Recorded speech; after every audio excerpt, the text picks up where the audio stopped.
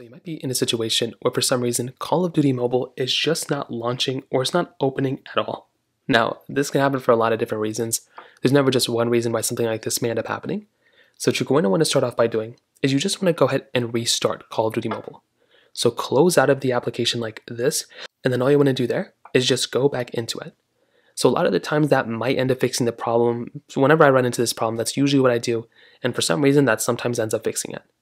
Now, if you do that and that still doesn't end up working for some reason, the next thing you're going to want to do is you want to make your way over into your App Store. So whether you're on Android, iPhone, whatever, make your way over to your App Store, the Google Play Store. And all you want to do is open up COD or Call of Duty Mobile, whatever you want to type in. You want to go and type it in, and all you want to do is open up that particular application. And then you want to see if there's an update available for it. A lot of the times there might just be an update, and that's all you're going to have to do. So what you want to do here, go ahead, basically just update it, and you want to see if that ends up fixing the problem.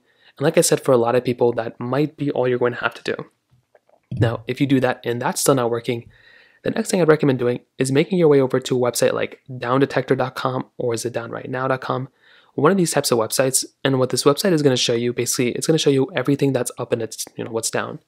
You can even go to categories and choose a different category if you want to. So just go into gaming right here.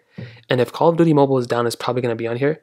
So you want to look for COD, and if it's on here like this, if there's a big spike like that, that probably means it was down. But if it's a big spike here, that means it's down. If it's like this, then that means it was down like forever ago, so it's not even that big of a deal anymore. But check this page out. You want to see if it ends up showing up something. If it does, then again, you're probably just going to have to wait it out until they end up fixing the problem. If that's still not working, you can try restarting your phone, checking your storage, but those are kind of the main ways to go and fix it.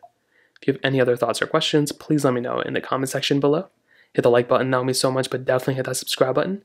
More importantly than everything else, I love every single one of you guys. Hopefully I'll catch you guys in the next video. Peace out, soldiers.